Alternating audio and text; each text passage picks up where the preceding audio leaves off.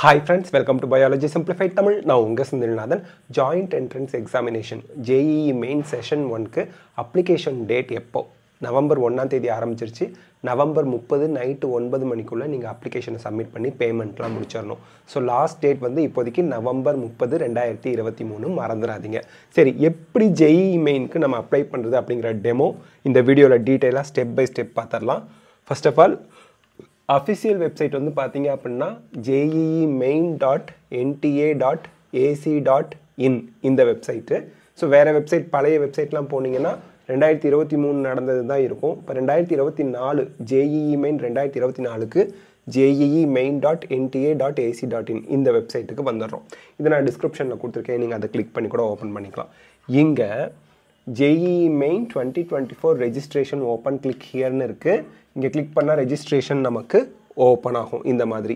நல்லா ஞாபகம் வச்சுங்க, நவம்பர் 30 ஆம் தேதி 2023 நவம்பர் 30 ஆம் தேதி நைட் 9 மணிக்குள்ள நீங்க அப்ளை பண்ணிரணும். அத ஞாபகம் வச்சுக்கணும். சரி, இதுல நம்ம ரெஜிஸ்ட்ரேஷன் பேஜ் வந்ததும் எடுத்ததுமே நம்ம ஃப்ரெஷ் ரெஜிஸ்ட்ரேஷன் பண்ணும்போது சைன் இன் பண்ண முடியாது. கீழ வந்து பாத்தீங்க அப்படினா இங்க பாருங்க நியூ கேண்டிடேட்ஸ் ரெஜிஸ்டர் ஹியர் அப்படினு இருக்கும். சோ இத நம்ம கிளிக் பண்றோம்.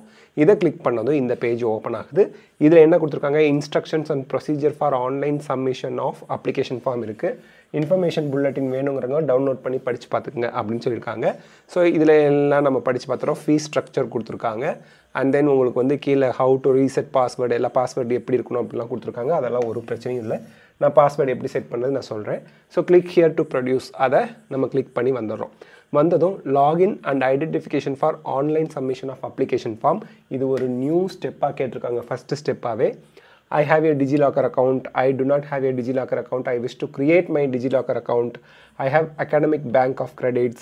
I do not have academic bank of credits. I wish to create. I have an Indian passport and I have a PAN card. I have Aadhaar enrollment number or Aadhaar number.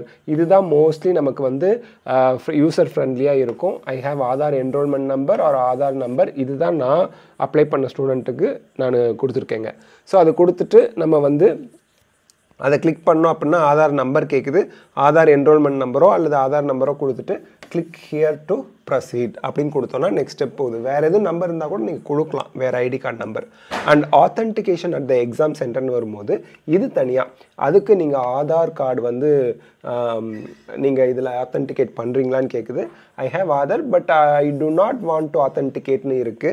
I do not have Aadhaar. I wish to authenticate myself at the examination center இருக்கு. இந்த மூணுல எது வேணா select பண்ணலாம். நான் select பண்ணது first, அதாவது Aadhaar card இருக்கு, ஆதார் ஆத்தென்டிகேஷன் பண்ணிக்கிறோம் அப்படிங்கிறது. ஏன்னா இதுல ஒன்றும் மிஸ்யூஸ் பண்றதுக்கு வாய்ப்பு இல்லை. So Aadhaar enrolment number R Aadhaar number கொடுத்தாச்சு. திருப்பி ஆதார் நம்பர் எதுக்கு வந்திருக்கு, ஃபர்ஸ்ட் எக்ஸாம் ஆன்லைன் அப்ளிகேஷன் சப்மிஷனுக்கு ஒரு ப்ரூஃப், ரெண்டாவது எக்ஸாம் சென்டர்ல நான் ஆதார் கார்டு எடுத்துட்டு வந்து ப்ரூஃப் பண்றேன் அப்படிங்கிறது. ஓகே, அடுத்து இதுல என்னென்ன கேட்குறாங்க, ஃபர்ஸ்ட் எடுத்தது ரெஜிஸ்ட்ரேஷன்ல candidates name, ஸ்டூடெண்டோட name, கேண்டிடேட்டோட father name, father இல்லைனா Guardian name, mother name, ஸ்டூடெண்டோட mother name இல்லைனா Guardian name, கேண்டிடேட்டோட date of birth 10th mark ஷீட்ல இருக்க மாதிரி நீங்க அப்லோட் பண்ணணும் அப்படின்னு சொல்லியிருக்காங்க. 10th மார்க் ஷீட்ல என்ன டேட் ஆஃப் பர்த் இருக்கு, என்ன நேம் இருக்கு, உங்க 10th சர்டிஃபிகேட்ல அப்பா பேர் எப்படி இருக்கு, அம்மா பேர் எப்படி, எல்லா 10th சர்டிஃபிகேட்ல இருக்க மாதிரி கொடுக்கணும். ஜெண்டர் மேலா ஃபீமேலா அது போட்டுறணும். ஐடென்டிட்டி டைப் வந்து ஆதார் கார்டு கொடுக்குறீங்களா, ஆதார் கார்டு கொடுத்தா எனி அதர் ஐடென்டிட்டி டைப் வரும். அந்த ஆதார் நம்பர் கொடுத்தீங்கன்னா அந்த ஆதார் நம்பர் போடணும். பாஸ்போர்ட்னா passport, what ever you have அதோட நம்பரை இங்கே ஃபுல்லாக டைப் பண்ணணும். டைப் பண்ணதுக்கப்புறம் உங்களுக்கு வந்து உங்கள் அட்ரஸ் கேட்பாங்க, premises number, sub locality option, உங்கள் அட்ரஸ், கண்ட்ரி, அப்புறம் கோடுனா 91 வரும். இந்தியனாக இருந்தால் கண்ட்ரி கோடு இங்கே இருக்குங்க, சாரி கண்ட்ரி கோடு இங்கே 91 செலக்ட் பண்ணணும். இங்கே வந்து பின்கோடு வரும், 6 டிஜிட்டில் வரும். அண்ட் உங்கள் ஃபோன் நம்பர் கொடுக்கணும். ஃபோன் நம்பர் எப்போவுமே ஒர்க் ஆகிற ஃபோன் நம்பர் கொடுங்க. உங்கள் மொபைல் நம்பர் திருப்பி டைப் பண்ணி கன்ஃபார்ம் பண்ணிடுங்க. இமெயில் அட்ரஸ் ஃபங்க்ஷனலாக இருக்க இமெயில் ஐடி கொடுக்கணும். இதுக்கெல்லாம் ஓடிபி வருங்க, அதனால் கன்ஃபார்ம் இமெயில் ஐடி, திருப்பி அந்த இமெயில் ஐடியை டைப் பண்ணுங்க. அதே போல் ஆல்டர்னேட் கான்டாக்ட் நம்பர் கொடுக்கலாம், கொடுக்காமலே இருக்கலாம், அது உங்கள் ஆப்ஷனல். கொடுக்காம கூட இருக்கலாம், அது பிரச்சனை இல்லை. பட் இங்கே கொடுக்குற ஃபோன் நம்பரும் இமெயில் ஐடியும் ஒரே இதே திருப்பி திருப்பி டைப் பண்ணுங்கள் 2 தடவை. பாருங்க, mobile number, confirm mobile number, ஒரே ஃபோன் நம்பர் தான் டைப் பண்ண போகிறீங்க. Email address, confirm email address, ஒரே இமெயில் ஐடி தான் நீங்கள் டைப் பண்ண போகிறீங்க. இது இல்லாமல் இன்னொரு இமெயில் ஐடி, இன்னொரு ஃபோன் நம்பர் உங்களுக்கு வேணும். மொத்தம் 2 ஃபோன் நம்பர், 2 இமெயில் ஐடி வேணும். ரெண்டுமே ஃபங்க்ஷனலாக இருக்கணும், பார்த்துக்குங்க. நெக்ஸ்ட் வந்து பார்த்தீங்கன்னா சேம் அஸ் ப்ரெசென்ட் அட்ரஸ்னு திருப்பியும் அட்ரஸ் கொடுத்துட்டிங்கன்னா பர்மனெண்ட் அட்ரஸ் கொடுத்துட்டிங்கன்னா அது ஆட்டோமேட்டிக்காக ஃபில் ஆகிடும். பாஸ்வேர்ட் க்ரியேட் பண்ணணும். பாஸ்வேர்டு எப்படி சார் க்ரியேட் பண்ணுறது? உங்கள் பாஸ்வேர்ட் எக்ஸாம்பிளுக்கு சொல்கிறேன். இப்போ அஜய் குமார்னு ஒருத்தர் இருக்கிறாருன்னு வச்சுக்கோங்களேன். அவரோட பாஸ்வேர்ட் நான் எப்படி க்ரியேட் பண்ணேன்னா அவர் பேரே வைக்கிறேன். So that I will not forget அப்படிங்கிற மாதிரி. அஜய் KUM போதும், எனக்கு ரொம்ப பெரிய லெட்டர்லாம் வேணாம், 8 to 13 லெட்டரில் இருந்தால் போதும். ஒரு கேபிட்டல் லெட்டராவது உங்கள் பாஸ்வேர்டில் இருக்கணும், ஒரு ஸ்மால் லெட்டராவது உங்கள் பாஸ்வேர்டில் இருக்கணும், அண்ட் ஒரு ஸ்பெஷல் சிம்பிள் இருக்கணும், ஹேஷு அட்டு இந்த மாதிரி, அண்ட் ஒரு நம்பராவது இருக்கணும். ஓகேங்களா? 2. So Ajay KUM #2 without space. இப்படி நான் வந்து என்னோடய பாஸ்வேர்டை க்ரியேட் பண்ணணும். ஸோ பாஸ்வேர்டை க்ரியேட் பண்ணிங்க அப்படின்னா பாஸ்வேர்டு எழுதுறீங்கன்னா 2 தடவை பாஸ்வேர்ட் கன்ஃபார்ம் பாஸ்வேர்டு 2 தடவை டைப் பண்ணுங்கள். நீங்கள் தான் க்ரியேட் பண்ணிக்கணும். செக்யூரிட்டி கொஷின் கேட்கும். உங்கள் ஃபஸ்ட்டு ஸ்கூல் பேர் என்ன, பெட் நேம் என்ன, அந்த மாதிரிலாம் ஏதாவது ஒரு கொஷினை செலக்ட் பண்ணிட்டு அதுக்கு ஆன்சரை டைப் பண்ணி மறந்துடாதீங்க. செக்யூரிட்டி பின் அவங்களே இங்கே கொடுத்துருப்பாங்க. உங்களுக்கு அந்த இடத்துல என்ன இருக்கோ அதை இங்கே டைப் பண்ணி சப்மிட் கொடுத்தீங்கன்னா உங்களோட ரெஜிஸ்ட்ரேஷன் கிட்டத்தட்ட ஓவரு. இதில் எடிட் ரெஜிஸ்ட்ரேஷன் ஃபார்ம் கொடுத்துட்டு நீங்கள் ஏதாவது தப்பு இருந்தால் எடிட் பண்ணிவிட்டு கூட திருப்பி கொடுத்துக்கலாம். ஓகே, இப்போது நம்ம கீழே வந்து உங்களுக்கு அந்த ரெஜிஸ்ட்ரேஷன் ஃபார்மில் என்னெல்லாம் செக் பண்ண சொன்னாங்க? உங்கள் பேர், father name, mother name, date of birth, gender, mela female, address, mobile number, email ID, இதெல்லாம் கரெக்டாக இருக்கான்னு செக் பண்ணிக்கங்க. இல்லைனா திருப்பி நீங்கள் எடிட் கூட பண்ணிக்கலாம். எல்லாம் டிக்கு போட்டு இங்கே ஐ அக்ரி கொடுத்து சப்மிட் அண்ட் சென்ட் ஓடிபின்னு வரும். ஓடிபி வரும்போது two you want to submit registration form and get OTP கேட்கும். எஸ் கொடுத்துட்டிங்கன்னா சப்மிட் ஆகிட்டு ஓடிபி இமெயிலுக்கு முதல்ல வரும். ஃபோனை வச்சுக்கிட்டு செக் பண்ணிகிட்டு இருக்காதிங்க. இங்கே டைம் ஓடிக்கிட்டு இருக்கும் 10 நிமிஷம்னு. ஃபோனில் பார்த்துக்கிட்டே இருக்காதிங்க. எங்கே இமெயில் ஐடியை எங்கே ஓடிபியை காணான்னு பார்த்துட்டு இருக்கக்கூடாது. அவன் என்ன சொல்கிறான், ஃபஸ்ட்டு இமெயிலுக்கு ஓடிபி அனுப்புகிறான். ஸோ நீங்கள் என்ன இமெயில் ஐடி கொடுத்தீங்களோ அதை ஓப்பன் பண்ணுங்கள். அதுக்கு வந்து ஓடிபி 4 டிஜிட்டில் வருது, அதை கொடுத்து வெரிஃபை பண்ணுங்கள். வெரிஃபை பண்ணால் இப்போ உங்களுக்கு இமெயில் ஐடி வெரிஃபை ஆகிடுச்சு. Your account has been verified. Email ID create பண்ணி அதில் வெரிஃபை பண்ணிட்டாலே உங்கள் அக்கௌண்ட் வெரிஃபை ஆகிடுச்சு. இப்போது உங்கள் அப்ளிகேஷன் நம்பர் வந்து உங்கள் இமெயில் அட்ரஸ்க்கு அனுப்பியிருக்காங்க. அதை பார்த்து அப்ளிகேஷன் நம்பரை நோட் பண்ணி வச்சுக்கோங்க அப்படின்னு சொல்லி ஓகே வரும். ஓகே கொடுத்துட்டிங்க அப்படின்னா திருப்பி லாகின் பண்ண சொல்லும். இமெயில் ஐடி ஓப்பன் பண்ணிங்கன்னா அப்ளிகேஷன் நம்பர் வந்திருக்கும். நீங்கள் க்ரியேட் பண்ண பாஸ்வேர்டை போடுங்க. இந்த செக்யூரிட்டி பின் நீங்கள் இருக்கிறத இங்கே போட்டு லாகின் போடுங்க. செக்யூரிட்டி பின் எல்லாருக்குமே தனித்தனியாக ஃபார்மாகவும் பார்த்துக்கலாம். லாகின் கொடுத்துக்கிட்டிங்க அப்படின்னா இப்போது பேஜ் ஓப்பன் ஆகிடுச்சு. இங்கே உங்கள் நேமு, உங்கள் அப்ளிகேஷன் நம்பர் இருக்கும், லாக் அவுட்டுங்கிற அந்த விஷயம் இங்கே இருக்கும். அதுக்கப்புறம் registration completed, application form incomplete, ஃபீ பேமெண்ட் இன்கம்ப்ளீட் இருக்குது. இப்போ நம்ம அப்ளிகேஷனை கிளிக் பண்ணுறோம். அப்ளிகேஷன் நம்பர் உங்களுக்கு இங்கேயே கொடுத்துருவாங்க. So complete application form click பண்ணிங்கனாலே உங்களுக்கு இப்போது அப்ளிகேஷன் ஓப்பன் ஆகும். அதுக்கு முன்னாடி நான் என்ன சொல்கிறேன், இங்கே மொபைல் வெரிஃபிகேஷன் அப்படின்னு ஒன்று இருக்கும், அதை கிளிக் பண்ணுங்கள். கிளிக் பண்ணதும் நீங்கள் உங்கள் மொபைல் நம்பர் இதில் ஆட்டோமேட்டிக்காக நீங்கள் கொடுத்தது வந்திருக்கும். கேப்சான்னு ஒரு நம்பர் கொடுத்துருப்பாங்க, அதை இங்கே என்ட்ரு பண்ணி சென்ட் ஓடிபி கொடுங்க. மொபைல் வெரிஃபிகேஷன் பண்ணிக்கிறது நல்லது. இப்போ உங்கள் ஃபோனுக்கு இப்போ ஓடிபி வந்திருக்கும். அதுக்கு மொபைல் வெரிஃபிகேஷனுக்கு இங்கே கிளிக் பண்ணி தான் நீங்கள் வெரிஃபை பண்ணணும். ஆட்டோமேட்டிக்காக வெரிஃபை ஆகாது, நீங்கள் தான் கிளிக் பண்ணணும். ஓடிபி உங்களுக்கு அனுப்பிட்டாங்க. ஓடிபி வந்து என்ட்ரு பண்ணிவிட்டு கிளிக் பண்ணிங்கன்னா ஓடிபி வெரிஃபை ஆகிடுச்சு. இப்போ பாருங்கள், மொபைல் நம்பரும் வெரிஃபைடுன்னு இதில் காமிக்கும். Email verified, mobile number verified. இப்போ அப்ளிகேஷன் ஓப்பன் பண்ணுறோம். அப்ளிகேஷன் என்ன கேட்குறாங்க, contact details, personal details, exam centre detail, qualification detail, additional detail, emergency contact detail, upload documents, final documents அப்படின்னு மொத்தம் பாருங்கள் 1 2 3 4 5 6 7 8 அப்ளிகேஷன் டீட்டெயிலில் 8 ஸ்டெப் இருக்குது. அதுக்கப்புறம் பேமெண்ட்டும் இருக்குது. கான்டாக்ட் டீட்டெயில்ஸ் முடிச்சாச்சு. இப்போ பர்சனல் டீட்டெயில்ஸ். பர்சனல் டீட்டெயில்ஸில் என்ன கேட்பாங்க உங்களுக்கு அப்படின்னு பார்த்தீங்க அப்படின்னா 10th 12th கேட்குறாங்க. 10th நீங்கள் என்ன பண்ணியிருக்கீங்க அப்படின்னு. ஸோ தட் 10th ஸ்டாண்டர்ட் எந்த வருஷம் ஏது எல்லாம் போட்டுக்குங்க. ஒரே நிமிஷங்க. இங்கே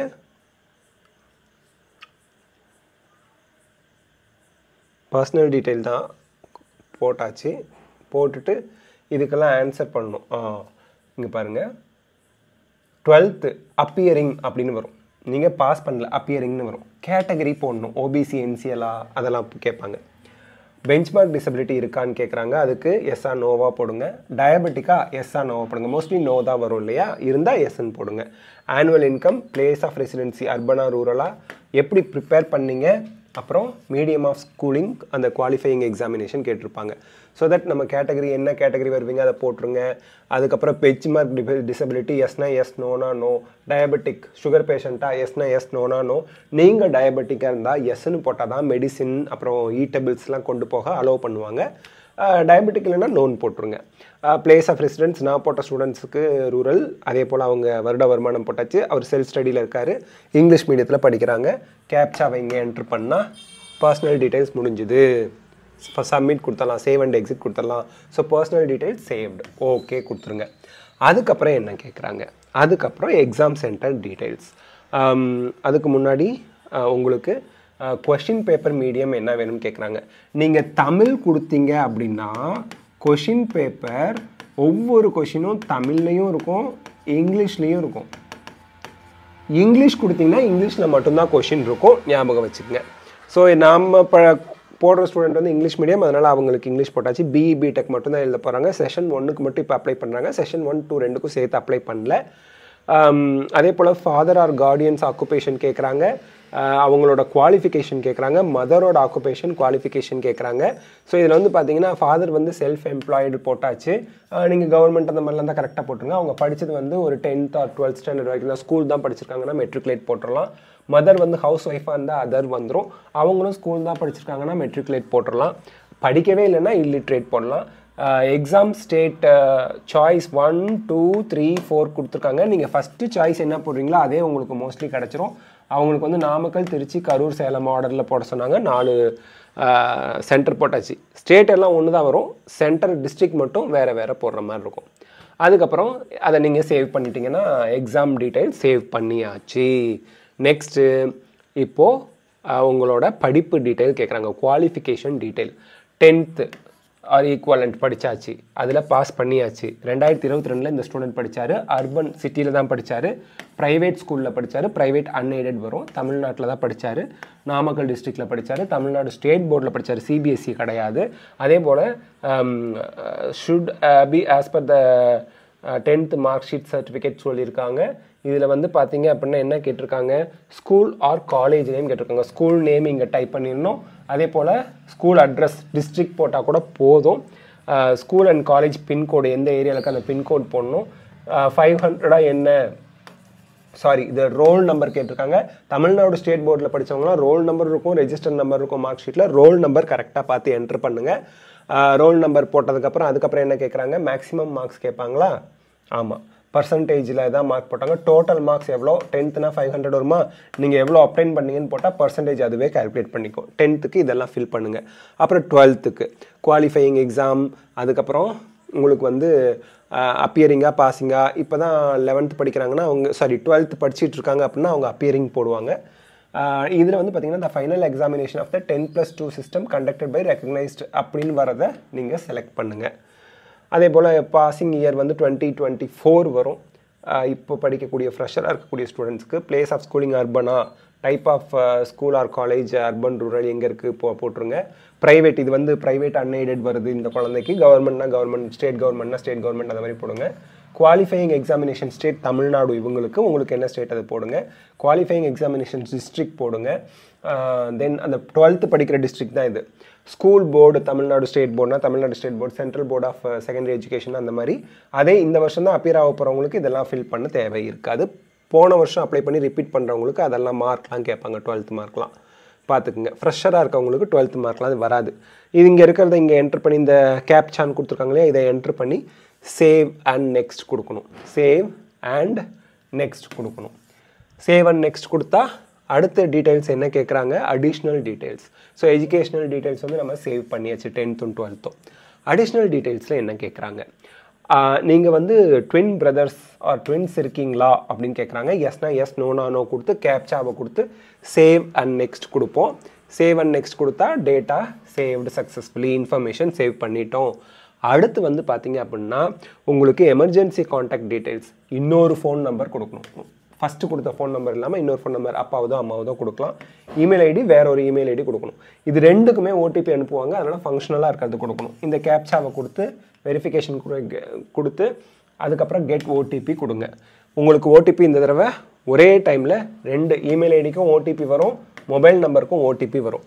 மொபைல் ஃபோன் நீங்கள் இப்போ புதுசாக கொடுத்த ரெண்டாவது கொடுத்த மொபைல் நம்பரில் இருக்க ஓடிபி எங்கே என்ட்ரு பண்ணுங்கள். ரெண்டாவதாக கொடுத்த இமெயிலை ஓப்பன் பண்ணி அதுக்கு வந்து ஓடிபி எங்கே என்ட்ரு பண்ணி அக்ரி கொடுங்க. அக்ரி கொடுத்துட்டு வெரிஃபை அண்ட் நெக்ஸ்ட் கொடுங்க. ஒருவேளை ஃபோன் நம்பர் ஒர்க் ஆகலை, இமெயில் ஐடி ஒர்க் ஆகலைன்னா அதை நீங்கள் எடிட் கூட பண்ணிக்கலாம். ஸோ இந்த மாதிரி கொடுத்துட்டு சேவ் அண்ட் நெக்ஸ்ட் கொடுக்குறோம். என்ன போட்டோம், நமக்கு வந்து ஓடிபியை போட்டாச்சு, எல்லாம் சேவ் பண்ணியாச்சு. இப்போது கடைசி ஸ்டெப்புக்கு முந்தின ஸ்டெப் வந்தாச்சு, அப்லோட் ஃபைல். இங்கே உங்கள் ஃபோட்டோ அப்லோட் பண்ணணும். உங்கள் சிஸ்டம் கம்ப்யூட்டரில் ஃபோட்டோ வச்சுட்டு அந்த ஃபோட்டோவோட சைஸு 200 கேபிக்கு கீழே இருக்கணும், 10 கேபிக்கு மேலே இருக்கணும். அதை அப்லோட் பண்ணிவிடுங்க. ஜேபிஜி ஃபார்மேட்லேயோ ஜேபெக் ஃபார்மேட்லேயோ இருக்கணும். அதே போல் உங்கள் சிக்னேச்சர் ஜேபிஜி இல்லை ஜேபெக் ஃபார்மேட்டில் இருக்கணும். 4 கேபிக்கு மேலே 30 கேபிக்குள்ளே இருக்கணும். அதையும் இங்கே சூஸ் ஃபைல்னு கொடுத்து அப்லோட் பண்ணிவிடுங்க. அப்லோட் பண்ணிங்கன்னா ஃபோட்டோ அப்லோடட் சக்ஸஸ்ஃபுல்லி வரும். சிக்னேச்சர் அப்லோட் பண்ணிங்கன்னா அதுவும் சிக்னேச்சர் அப்லோடட் சக்ஸஸ்ஃபுல்லின்னு வந்து இங்கே உங்கள் சிக்னேச்சர், உங்கள் ஃபோட்டோ இங்கே வரும். ஆக்சுவலி உங்கள் சிக்னேச்சர் இங்கே வரும். சேவ் அண்ட் நெக்ஸ்ட் கொடுங்க. டாக்குமெண்ட் சேவ்டு சக்ஸஸ்ஃபுல்லின்னு வந்துருச்சு.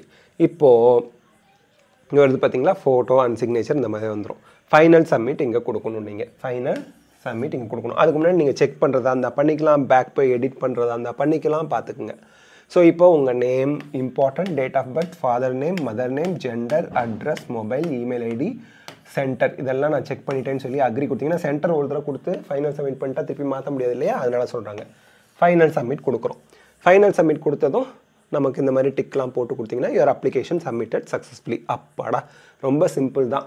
2 டாக்குமெண்ட் தான் நம்ம அப்லோட் பண்ணோம். ஒன்று நம்ம பாஸ்போர்ட் சைஸ் ஃபோட்டோ, ரெண்டாவது சிக்னேச்சர். ரொம்ப சிம்பிள் இல்லையா, வேறு எந்த சர்டிஃபிகேட்டும் அப்லோட் பண்ண தேவையில்லை.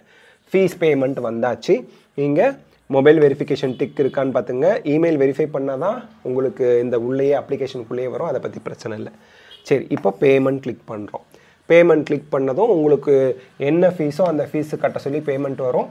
அந்த பேமெண்ட்டை நம்ம பே பண்ணுறோம் ஆன்லைனில். பே நவ் கொடுத்துட்டு என்ன பேங்க்குங்கிறத சூஸ் பண்ணிக்கோங்க. இது ஜஸ்ட் கேட்வே தான். உங்களுக்கு கம்பல்சரி ஐசிஐசிஐ, ஹெச்டிஎஃப்சி, எஸ்பிஐ, கனடாவில் கம்பல்சரி இருக்கணும்னு அவசியம் இல்லை. ஃபார் எக்ஸாம்பிள் கொட்டாக் மஹிந்திரா பேங்க்கு அல்லது வந்து உங்களுக்கு ஐடிபிஐ பேங்க்கு இல்லை இந்தியன் பேங்க்கில் உங்களுக்கு அக்கௌண்ட் இருந்தால் கூட இதனால் ஏதோ ஒன்று சூஸ் பண்ணி உள்ளே போய் அழகாக பே பண்ணலாம்.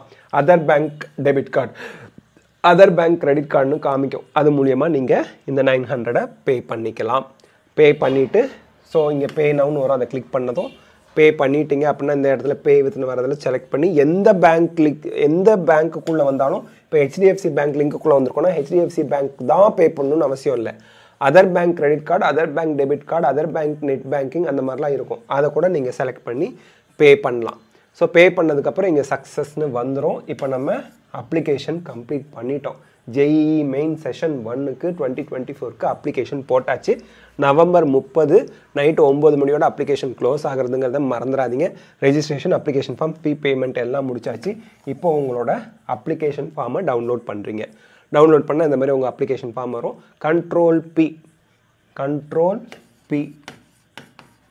கண்ட்ரோல்+P கொடுத்தீங்கன்னா பிரிண்ட் ஆகும். இல்லைன்னா இங்கே கூட பிரிண்ட் சிம்பிள் இருக்குது, அதை கொடுத்து கூட ஒரு 3 பேஜ் வரும். பிரிண்ட் அவுட் எடுத்து நீங்கள் ஃபியூச்சர் ரெஃபரன்ஸ்க்கு வச்சுக்கோங்க. So this is how we have to apply for JEE main 2024 session 1 application. இதே போல் இனி வர NEET exam, CUET common university entrance test, any kind of examination, any type of counselling, இது எல்லாத்துக்குமே நம்ம வந்து இந்த மாதிரி டெமோ வீடியோ போடுவோம். அதனால் நம்ம சேனலை சப்ஸ்கிரைப் பண்ணி வச்சுங்க. இந்த வீடியோ உங்களுக்கு ஹெல்ப்ஃபுல்லாக இருந்தால் லைக், ஷேர், கமெண்ட் பண்ணுங்கள். பயாலஜி சிம்பிளிஃபைட் தமிழ் சேனலை மறக்காமல் சப்ஸ்கிரைப் பண்ணிவிடுங்க. Because your support is our strength. Thank you. All the best. Best of luck. God bless you.